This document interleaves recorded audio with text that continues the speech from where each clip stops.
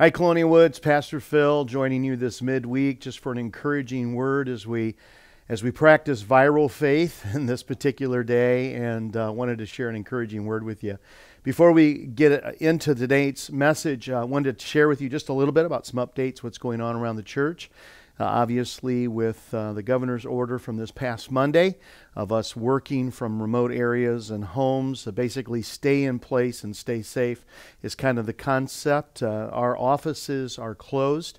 You can still communicate with us. We're working remotely. So if you have a need, you're still welcome to email us. And you can get a hold of that email list by just simply going to our website. Or if you call the church office at 984-5571, you will get a directory of names. And one of the options when you leave a voicemail, for example, for Pastor Phil, is to notify me. And what that will do is it'll actually send me an email. I'll give you a call back, and I will communicate with you directly so that we can set up a time together. We're meeting by phone, we're meeting by Zoom, we're meeting by FaceTime. Lots of different ways, and we still want to be able to come alongside of you. Now, if you take your Bibles today, we're actually going to look at two different passages in the Gospels that are the same story. They're just two different viewpoints. One is out of Matthew chapter 8, verse 23, and the other one is out of Mark chapter 4, verse 35. It's the story of how Jesus calms the storm, and over the last few weeks, I've been reminded of the fact that I looked at these passages last year, and there's a particular phrase that's been sticking out to me over the last couple of weeks that I wanted to talk with you about tonight. When I like to hunt, some of you know that I like to hunt, and one of the things that they often tell us, especially when we're preparing for a hunt that's going to be remote, whether it be in the mountains, whether it be in Alaska, wherever it's at, they often will tell you bring rain gear because you never know when you're going to be caught in a storm. And specifically, when you go into the mountains, they tell you that you need to prepare for very quick storms to come in. It's not unusual at all for you to be in the mountains and for it to get into the 70s and 80s during the daytime. And then within just a couple of hours, you can be experiencing hypothermia. And so you need to have the gear with you to just basically deal with sudden storms that come up. And there were a few things that I've noticed that to me just simply they connect with what we're going through right now. First of all, when you're in the mountains especially, there are storms that you see coming, but you don't think they're ever going to get to you. Right? Does that ring a bell with some of you? You see it out there, you know it's out there, but you just assume that it'll never reach you. Another storm that oftentimes will happen in the mountains is that you see the storms coming, but you thought you'd have more time before it got to you. That happens a lot. It is very deceptive how you can see these storm clouds way off in the distance, and then very quickly, boom, they are right there in front of you. Number 3, there are storms that you see, but you didn't realize that they would be near as bad as what you thought. If you watch the weather, you're up in the mountains, you're looking at them, you see the storm, but you're thinking this probably won't be that big of a deal, and then you find out it's a blizzard. They can take you by surprise. Number 4, some storms you just simply didn't see coming. They creep up on you, and they have a way of impacting you. All of those truths are so applicable to what we're going through right now.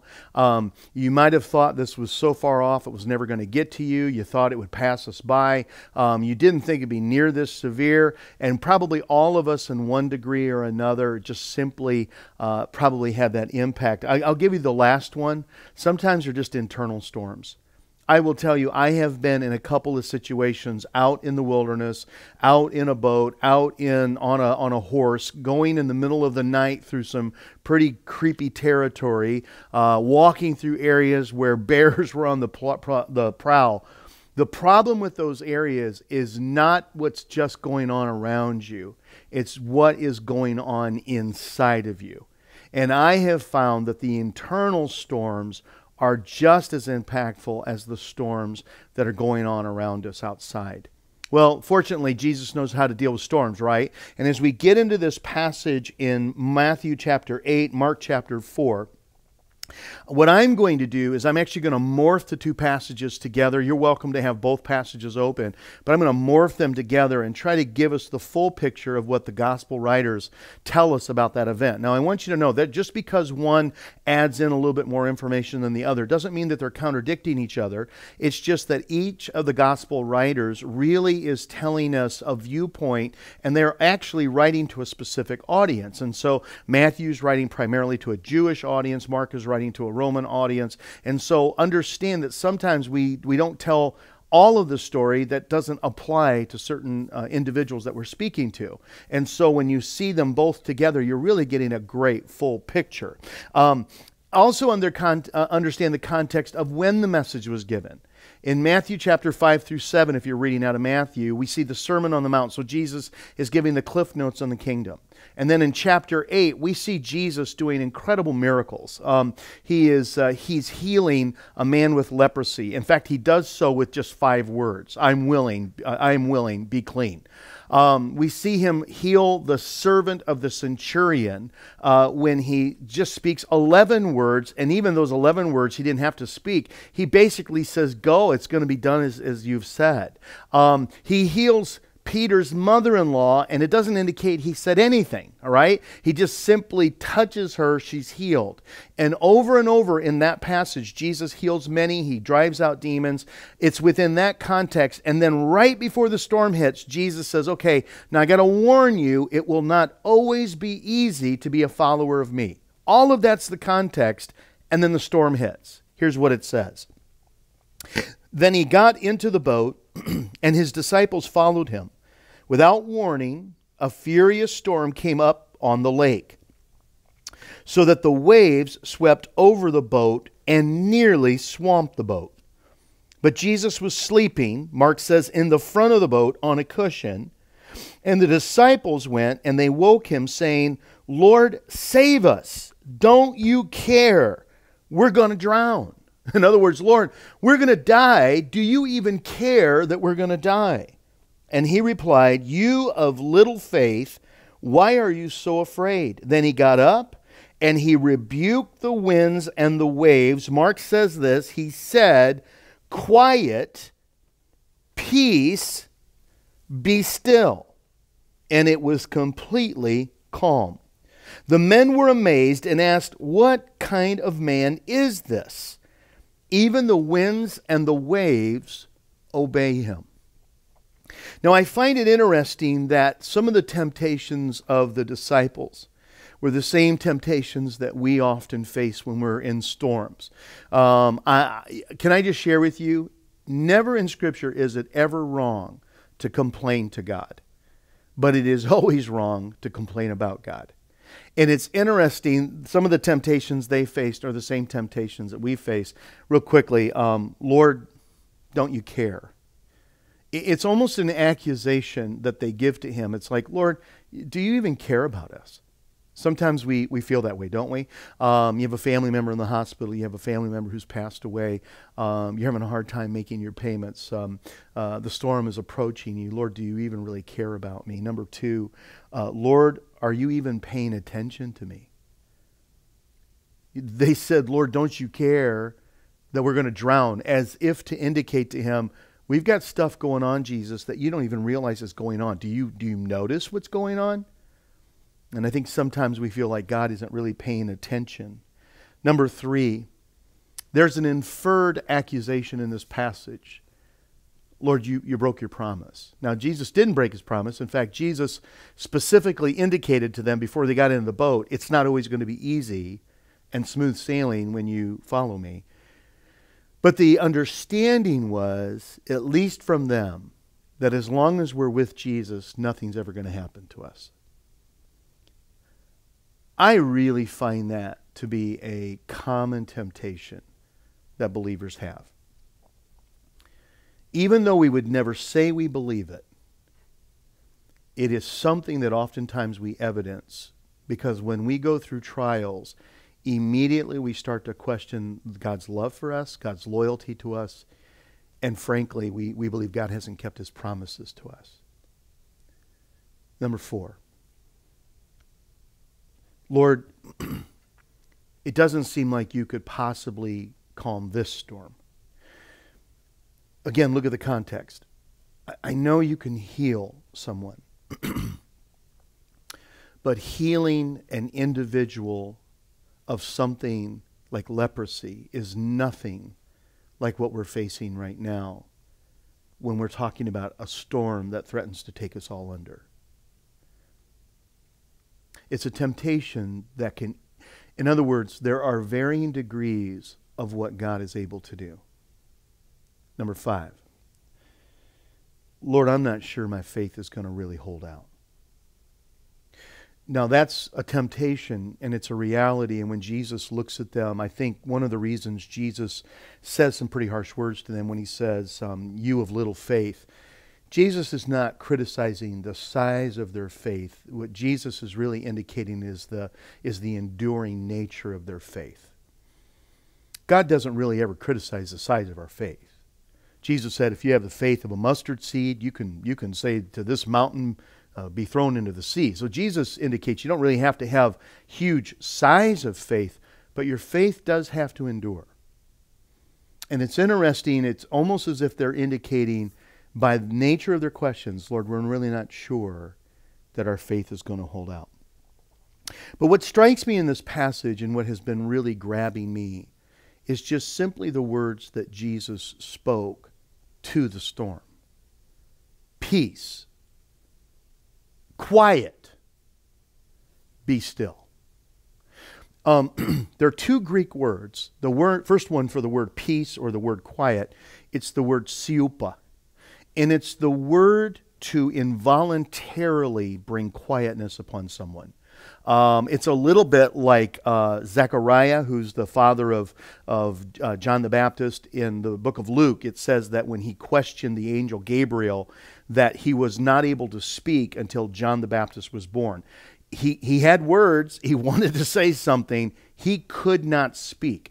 There was an involuntary quietness that was brought upon him. When I read this passage, sometimes I laugh. I think my first and second grade teachers would have loved to have that ability for me. I was that kid in school. You remember back when they wouldn't give you A, B, C's, and when I was at that age when they would give you a plus, a check mark if everything was okay, if you were a C.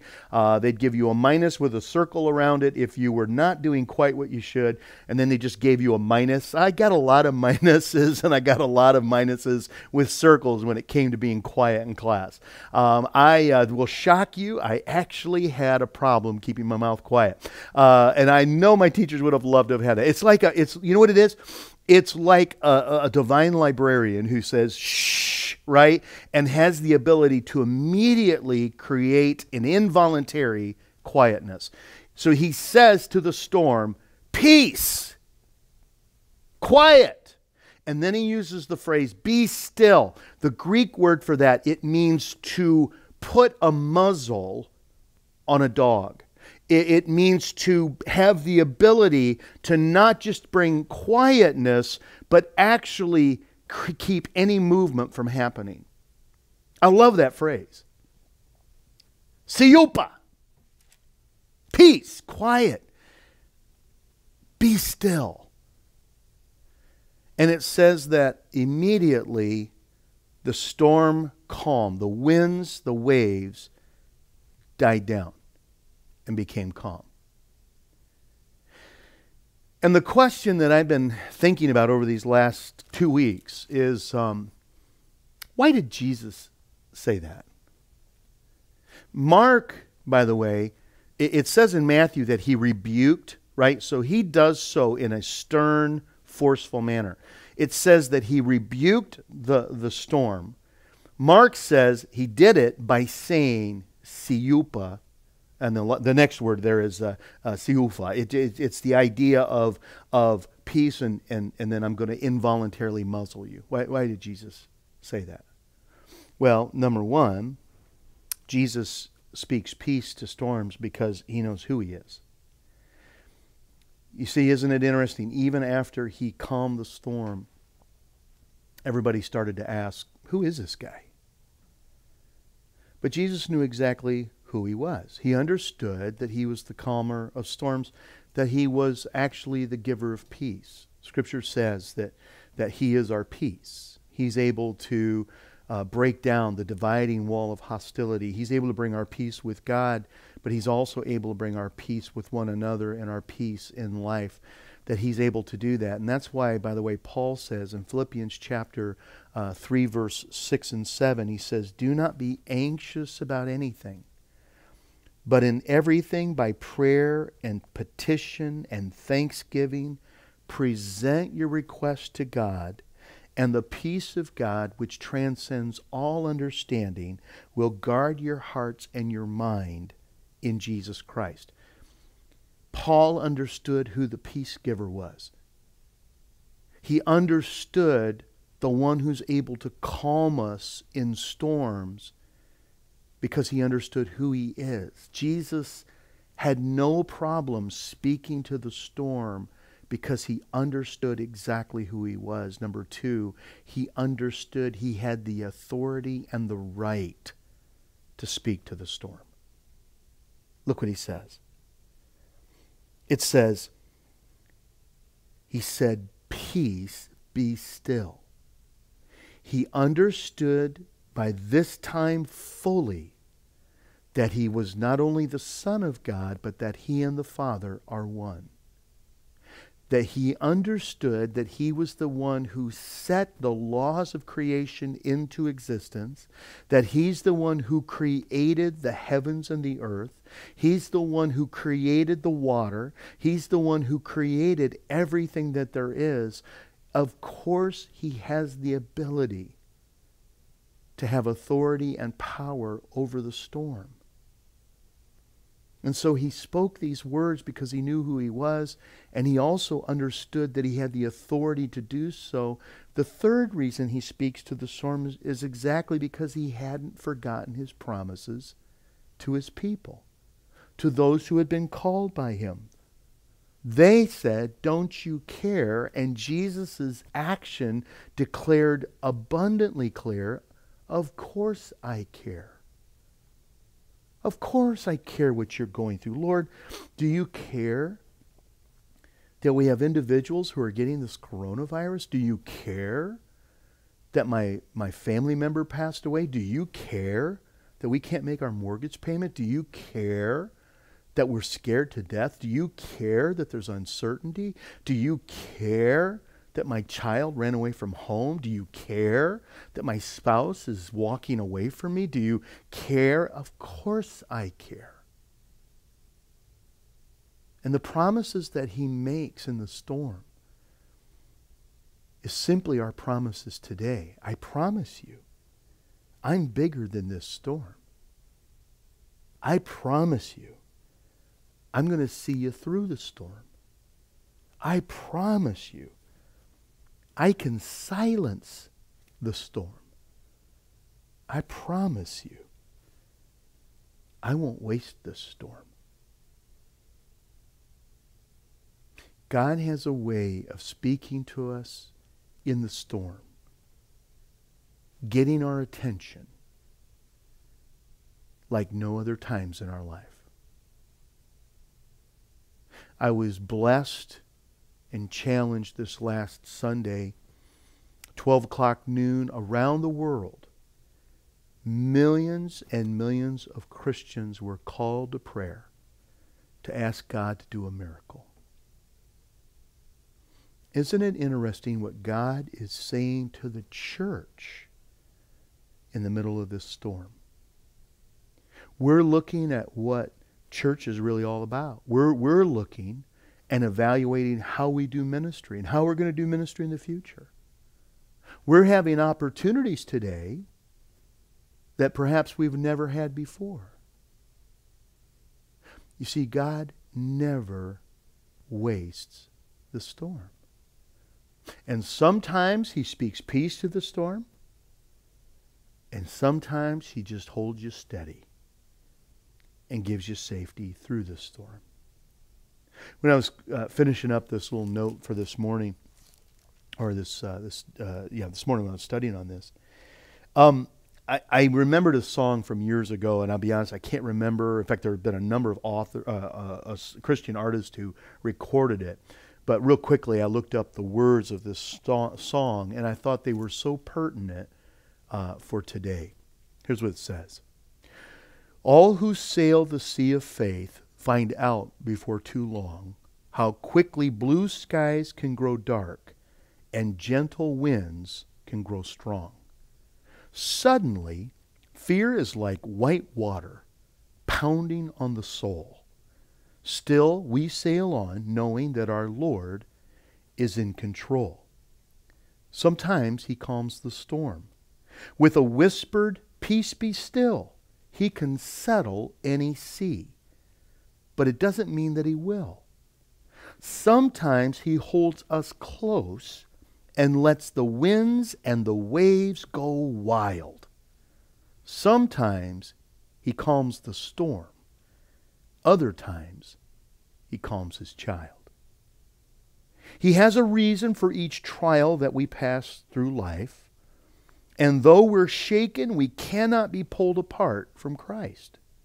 No matter how the driving rain beats down on us who hold on to faith, a heart of trust will always be a quiet, peaceful place. Sometimes he calms the storm.